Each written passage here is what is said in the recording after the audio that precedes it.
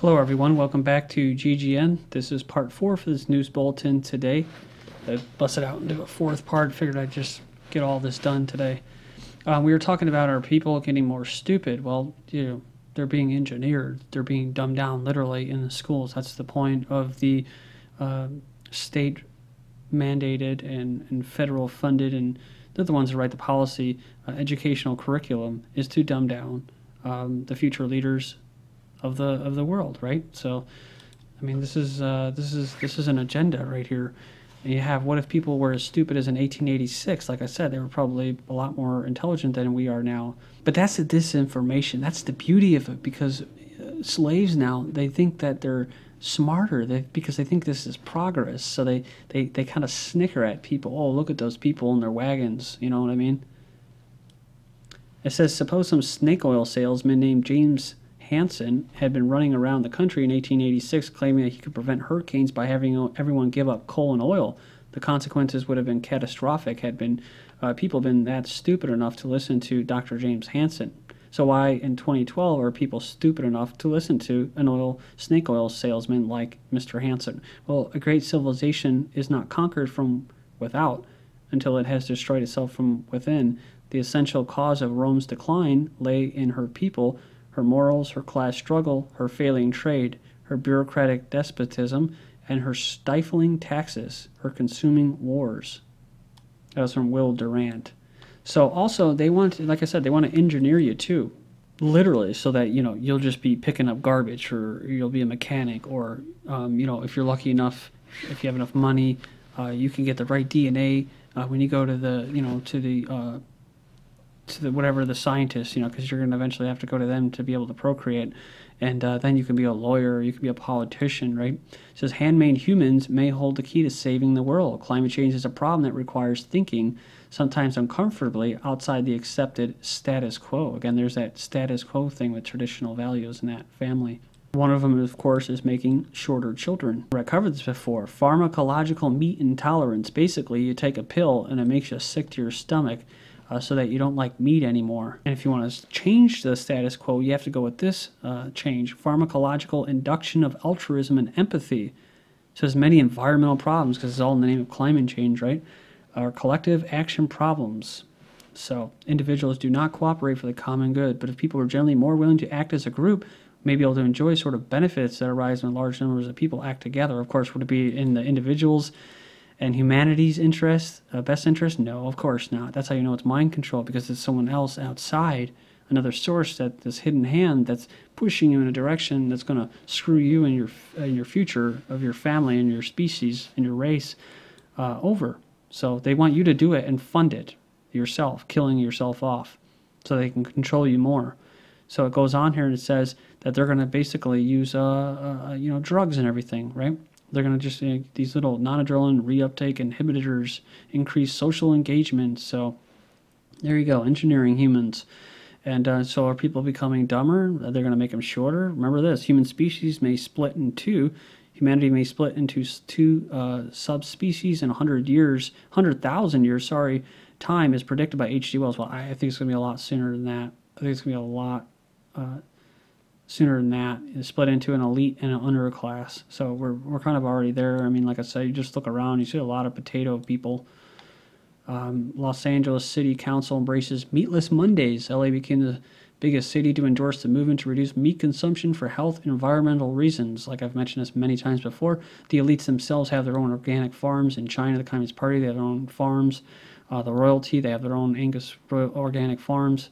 So they're not going to be following this as well, because they have to be the leaders. They have to be intelligent enough to be able to run the world. So breast cancer propaganda and the globalist anti-meat agenda. So goes on, says this American Institute for Cancer Research has concluded that eating meat can increase the risk of contracting breast cancer, but only in Caucasian women. And in the name of climate change as well, they talk about 18% of the world's greenhouse gases come directly linked to livestock meat. So it goes on and it says that the globalist answer to the problem of livestock cultivation is adopting a global vegetarian diet. And another solution to replacing livestock is the creation of artificial meat, synthesized meat. The CEO of PayPal is pushing that back in it. In Japan, they're creating meat out of poop. So wheelchair activist sues 39 stores, and some cry extortion. So goes on here, it says she wants wheelchair access in her NYC area. So a handicapped New Yorker is suing 39 stores in her neighborhood for lacking wheelchair access, a legal crusade that some shop owners are likening to extortion. So she's demanding $500 in damages and 15,000 smackaroos and experts and lawyers' fees. So she says, if you think this is a money-making scheme, you're dead wrong. 70% of the people here, the readers, found this article annoying. So it's kind of like South Park with, what was it, kind of like cow tipping. There was a little scooter tipping of all these fat, obese people on them. So, and they made, what did they do to fix the problem? Well, they just made these little pneumatic, basically they're kind of like kickstands for bikes that prop them back up. Vegetative Patient Communicates with Scientists. So a Canadian man who's believed to have been in a vegetative state for more than a decade has been able to tell scientists that he is not in any pain. So pretty interesting. It says here that it was asked questions while having his brain activity scanned by this fMRI machine. His doctor says the discovery means medical textbooks will need rewriting. So I wonder if he was like, no, I just fucking, this sucks. Just pull the plug. But it reminds you of what? The Menagerie, basically the Star Trek episode, right? It was all based off the premise that this Christopher Pike wasn't able to speak. It says it uses a wheelchair operated by brain waves. He cannot speak and only communicates with a flashing light. 1 means yes and 2 means no. World War Z, didn't even hear about this. I guess it has Brad Pitt in there, but everybody's saying that this movie kind of sucked, and they spent too much money on a big actor like Brad Pitt. It says a UN employee is racing against time and fate as he travels the world trying to stop the outbreak of deadly zombie pandemic. So they're really pushing this. I wouldn't be surprised if there really is going to be some kind of a virus or something like that. It would be a combination of aerosols, microwaves, whether possibly food, vaccinations, something in the water supply to create this type of zombie symptom. So, and I'm not sure if I'm going to butcher this word, but deceptive doctors trick Sharon Osbourne into having double mastectomy due to bad breast cancer genes.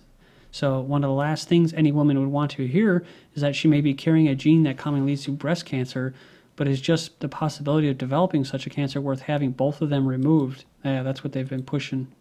Deeply emotional interview, Osbourne said that she had done this invasive surgical procedure to reduce her risk of developing the disease after being told by her doctor she was carrying the gene. It goes on, it says, as soon as I found out I had the breast cancer gene, I thought the odds are not in my favor. I've had cancer before, and I didn't want to live under that cloud. I just decided to take everything off. But it goes on. It says, in the process, Osbourne found out that her breast implant she had had before surgery had leaked into her stomach wall, and the rest of the surgical experience as a whole turned her off to any future plastic surgery, saying, sometimes I'll see a photo and I'll think my face looks plastic. It can look so unnatural from certain angles, and now I'm definitely done.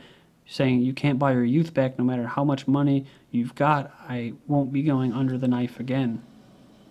And this, of course, is part of the cyborgs and body parts and youth is everything and dying. You should be afraid of death, type of programming, which ultimately leads to augmented reality, which is the Matrix, what I was talking about. Get rid of those pesky bodies. Essential medicine Tamiflu, accused of, I don't know if it's essential medicine, accused of being useless in fighting the flu, as experts call for legal action against manufacturers. So, this was known as having mercury in it and stuff like that. So, which fries brain neurons like fluoride.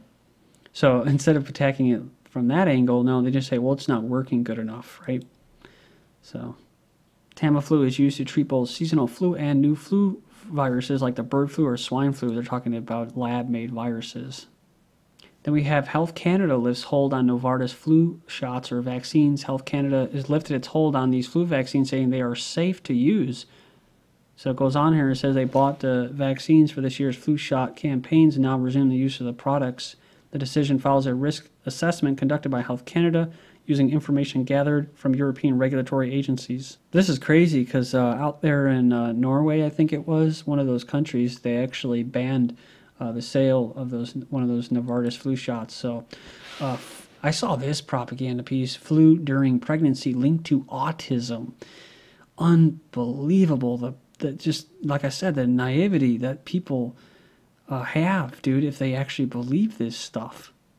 Saying that studies does not suggest that high fever or flu causes autism. Many experts said the correlation reinforces recommendations that all pregnant women should get their flu shot, get their dose of eugenics. So there's no proof, but they're saying that during pregnancy they were at least twice as likely to have a child with autism. So it's the flu shots that are probably causing the autism. So they're saying, no, you need to get a flu shot to avoid autism. I mean, dude, you could make this up.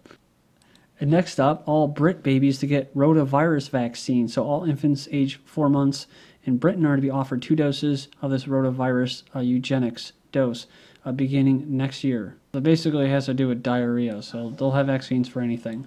Pepsi's latest fat-blocking soda, at least it claims. So it goes on, it says that you can get skinny by drinking Pepsi. Well, it goes on and it says that it goes on sale. It contains dextrin, a fiber that supposedly helps to reduce fat levels. So, pretty interesting. And then remember this, researchers work on belly fat vaccine. Could a simple injection help you lose belly fat? So, that's called genetically modified guts, right? All this food in there, it just doesn't break down or anything. But now they're going to have a vaccine that can actually help you lose belly fat. Marlboro making vaccines in tobacco, or out of tobacco. So it goes on here and it says that they're working on producing flu vaccines made from a type of tobacco plant as part of a move to diversify. So a quick side point, most of the people in the generation, especially younger people, they have, and the older people, to hang on to that old mind control program that they have in them, that paradigm, it shakes them once they start to break out of it.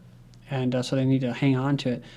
And talk about people being naive or stupid. Well, a lot of it too is they have an incentive to not to go and start thinking independently and critically, because if they do, they'll be considered sick. You're very, very sick. Scientists are now saying that creativity is part of a mental illness. That's right, creativity. But remember this, how teenage rebellion has become a mental illness, saying that not complying with authority is now in many cases labeled a disease. So it's not just teens, it's everybody, grown adults. Because remember, the way these social engineers treat people are like children, right? That's why they don't want you to think. Let them do the thinking for you. That's why cops, like the babysitters, treat you like children. We have this transgender surgery covered by growing number of U.S. companies. So yeah, it's pretty interesting. More companies are funding these transgender surgeries. You have this sex change surgery for prison inmate granted by judge. This was September 2012.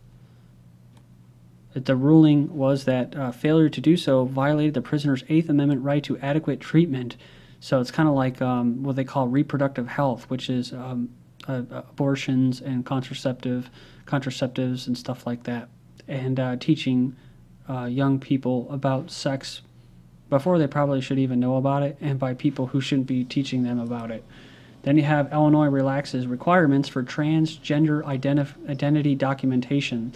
So, of course, Illinois, they're going to be on board with this. So, but that's the thing as far as the parents, like I said, they actually don't mind that. They just want the school to go ahead and raise their children for them, right? But it's not even the school, because like my mom told me, she don't even write the curriculum. She's getting ready to retire after being in the quote industry or whatever.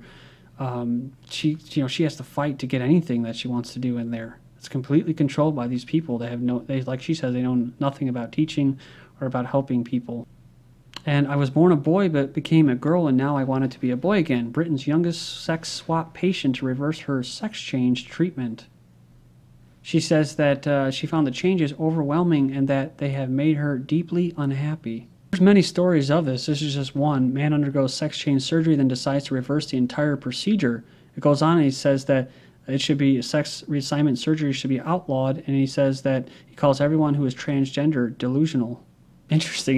He's a British billionaire. His name's Charles Kane, like Charles Foster Kane of the movie Citizen Kane. He said he hated how the hormones made him moody and emotional. He said no matter how feminine he looked, he felt like he was playing a role. Thank you.